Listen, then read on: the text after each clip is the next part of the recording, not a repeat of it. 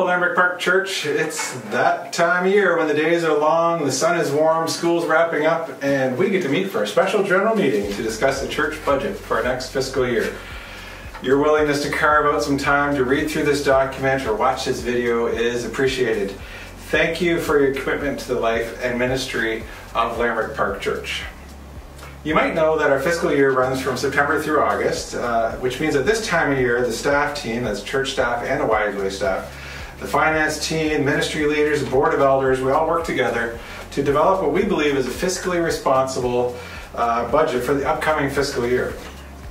It's very much a collective effort of stewarding the resources that have been entrusted to us. Thank you to the many people involved in the budget development process, and thank you for your financial support to enable LPC to continue to serve God in so many amazing ways. Our current fiscal year, which goes through August, took place completely in a COVID-19 pandemic world. The elders are very encouraged by the ongoing sacrificial giving on your part and the wise use of resources and staff throughout the year, as many things continue to evolve, and they still do today. However, we believe that collectively the budget that Russ Jones and Scott Anderson are going to unpack for you in this video helps support our efforts moving forward. As we've become somewhat accustomed to, this special general meeting will take place over Zoom, so please be sure to register for the meeting, which will take place on Monday, June 28 at 7 p.m. To assist in the meeting, we've produced this video to help bring you up to speed on how we've approached this budget and the key factors involved. I hope you find it helpful. We have also attached the budget summary and a script to this video for those who find that helpful. If you have any questions, please contact the church office so we can be sure to have the answers for you on the 28th. So thank you again for your time and commitment to what God is doing through Lambrick Park Church. Well, before we look forward to our next fiscal year, first I want to say on behalf of our whole leadership team, a huge thank you.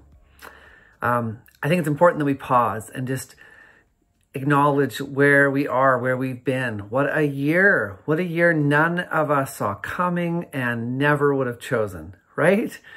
It has been 15 months since we have all worshiped together in the same room, and we feel it.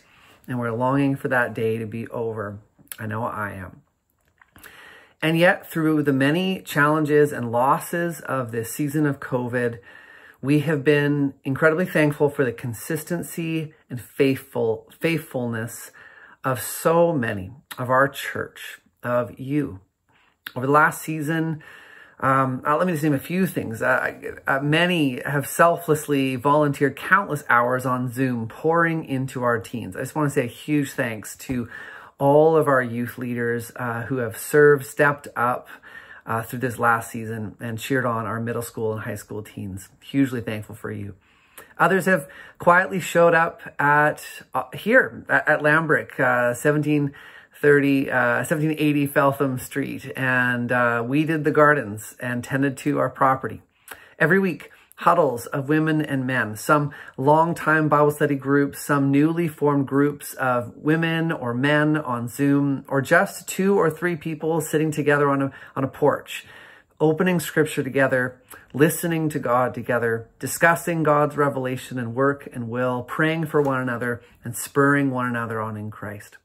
Over the last season, a few have given heaps of hours cleaning out a storage area in the lower part of our building, preparing it to house ministry in the next chapter. The board has met every month, or at times more often, to support me and help direct, protect, and oversee the life and leadership of Lambrick. Our finance team have been hard at work, month after month, watching the trends, discerning priorities.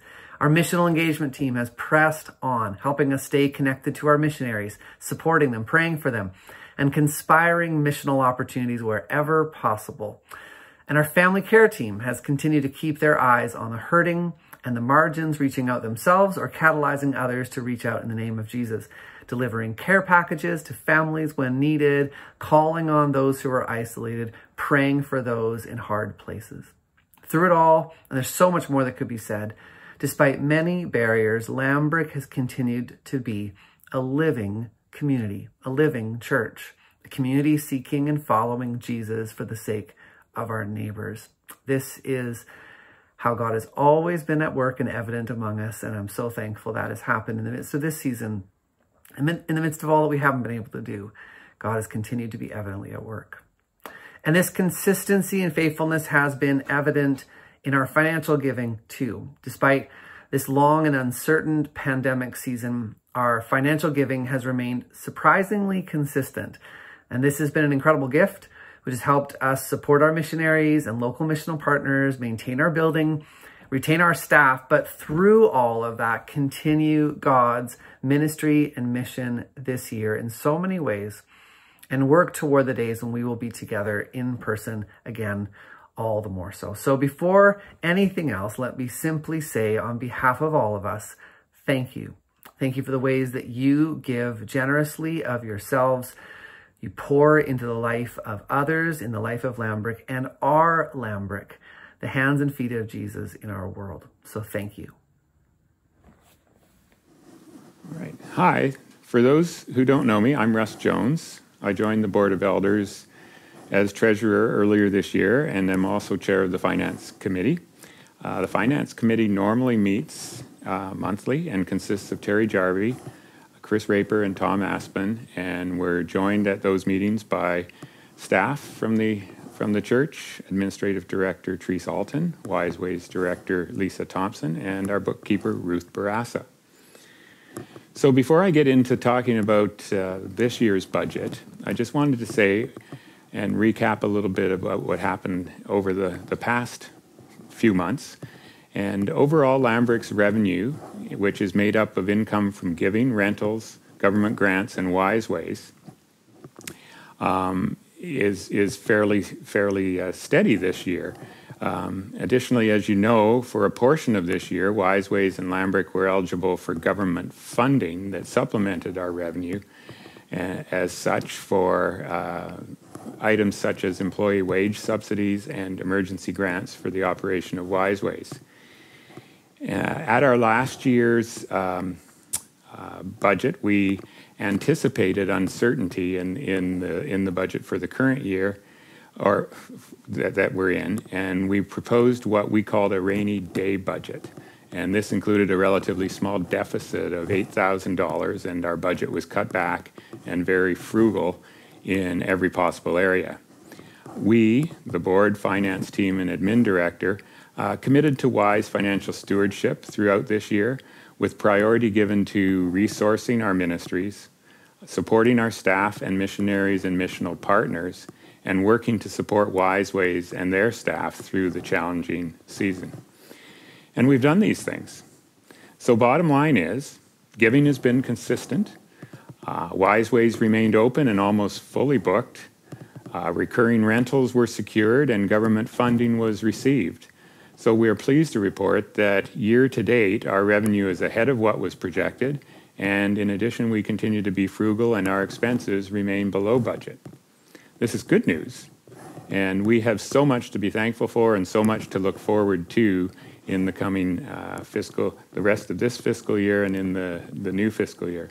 Gratefulness and hopefulness shaped our planning and budget development for this coming fiscal year.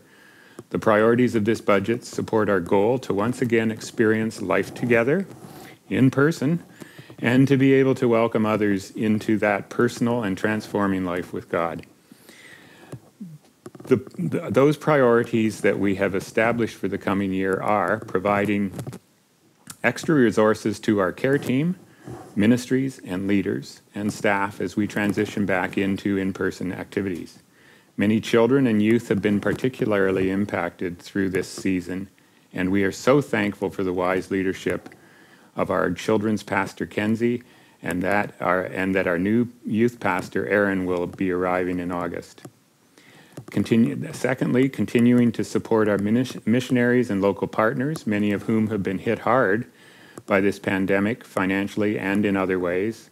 And finally, planning and caring for our facility, as it is Lambrick's physical presence in this neighborhood and the practical facilitator of so much of our ministry. So before we look at the individual budget lines for the current year, I will take you through some of the Finance Committee thinking in the preparation of the budget for 2021-22. Right off the top, let me assure you that amidst all of the unknowns and uncertainty, we've done our best to pay attention to the trends we are seeing and build our budget accordingly. Clearly, things could change, and if so, we will revisit our budget plans, and that is a commitment to all of you. So in building this budget, we have made some assumptions as a starting point for our decisions and priorities, and I will share these with you. First, we're projecting that our giving revenue will increase by 6% this coming fiscal year. This is based on the consistent, faithful giving of our congregation, not only this past year, but over the past 5 years. So we've looked at trends. Secondly, we're working with an assumption that government restrictions for gathering will continue to ease, allowing in-person gathering and no further restrictions for the operation of Wiseways. Thirdly, this budget anticipates that Wiseways will be running 4 fully booked classrooms, operating for 12 months of the year, and with its usual level of government funding. This model means they'll be self-sufficient, contributing to our operating expenses to the organization, and supporting their own projects and or specialized facility upgrades that may need to be done. In other words, exactly the way they've been working this whole past year. And lastly, this is the church's operating budget and does not include any capital projects. We will talk more about capital projects a bit later. So let's talk about the budget we are proposing.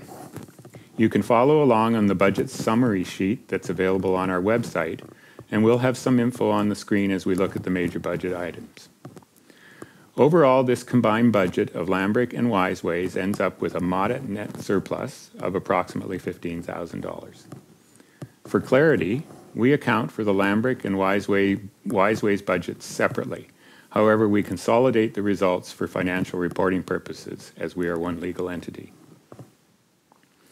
First of all, let's look at Lambrick's budget, starting with the revenue line items.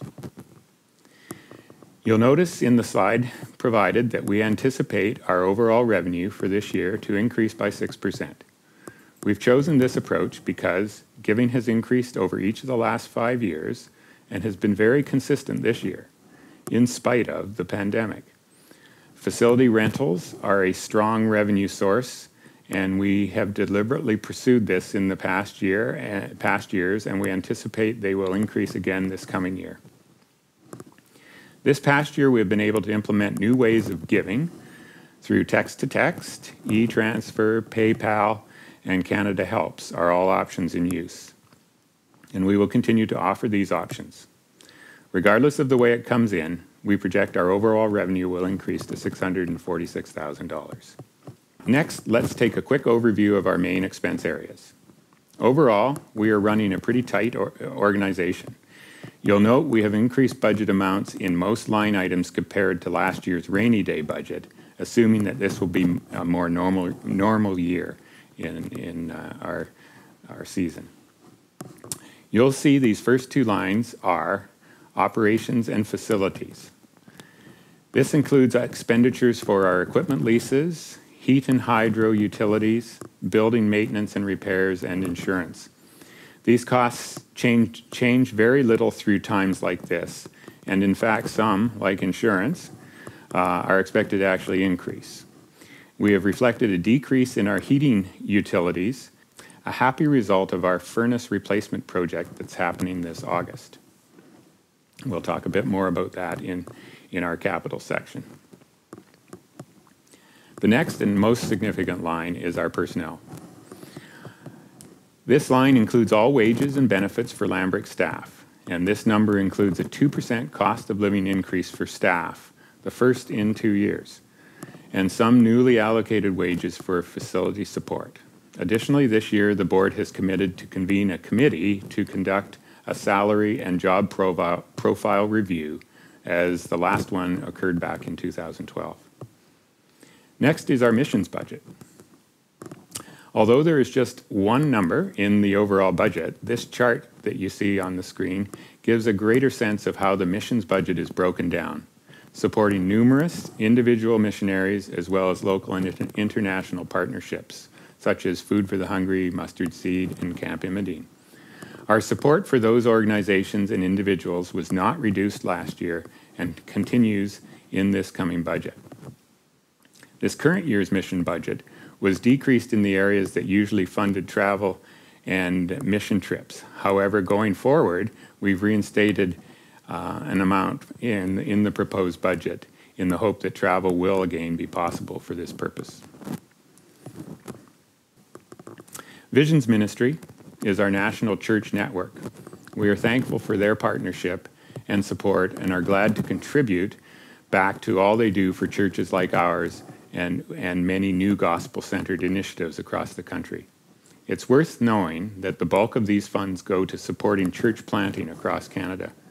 Partners generally give a percentage of revenue, and we are increasing our contribution this year to $8,000 to be more in line with the standard partnership amounts. The area of professional services is primarily for the costs of the organization's annual audit in the fall and includes a contingency for technical support, legal advice, and/or consultants that we may use throughout the year. Sunday Ministry. We're so thankful to be looking forward to this again. The most notable piece of this covers another year with Daniel McDougall's contribution alongside Scott as a teaching associate, preaching 12 times over the course of the year. We're hugely thankful for Daniel's teaching ministry and his partnership with our pastoral team over the past 2 years. Elders discretionary. Largely, this line exists to facilitate elders' strategic planning and provide for leadership support throughout the year. Each of the ministry areas, worship arts, children's ministry, and youth ministry, were given extremely modest budgets last year, and we have increased those again in anticipation of more in-person activities together.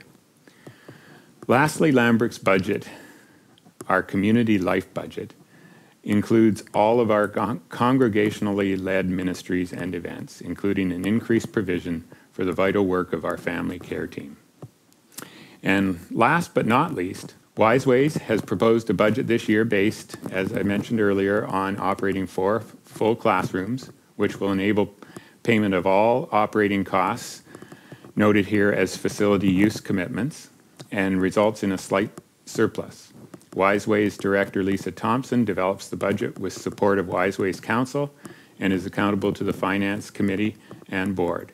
We've been thankful for the Council and the tireless efforts of Lisa and her staff in managing the center through all the protocols and requirements, which has resulted in a happy, healthy environment for our kids.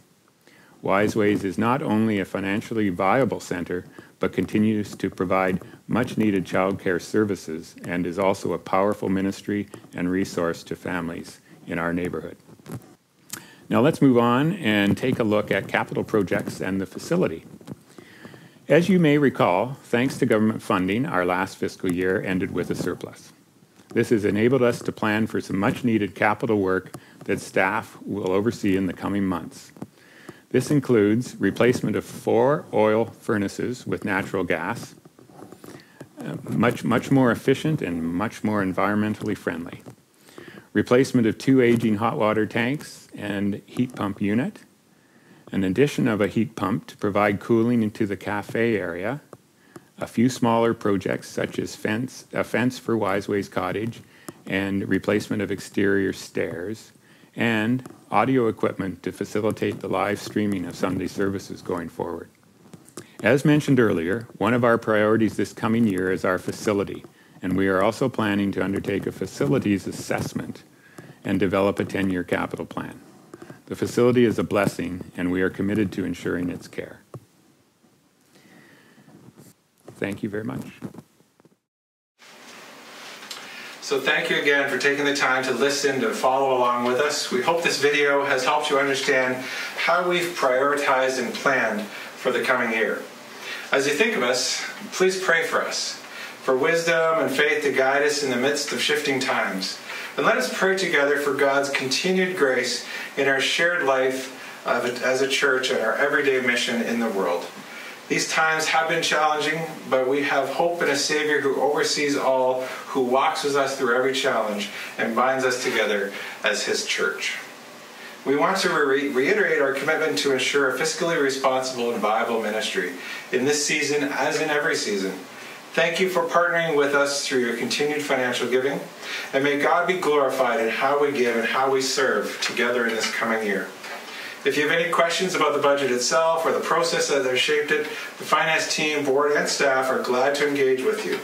It'd be very helpful if you could send your questions ahead of the SGM so that we may prepare. We hope this video has answered many of those questions already.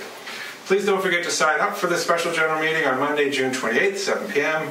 and to discuss and we hope pass this budget for the coming fiscal year. Everyone who cares about the life of Lambrick is welcome to come, but voting will be limited to those who've committed to Lambrick through membership. Thank you again for your continued faithfulness.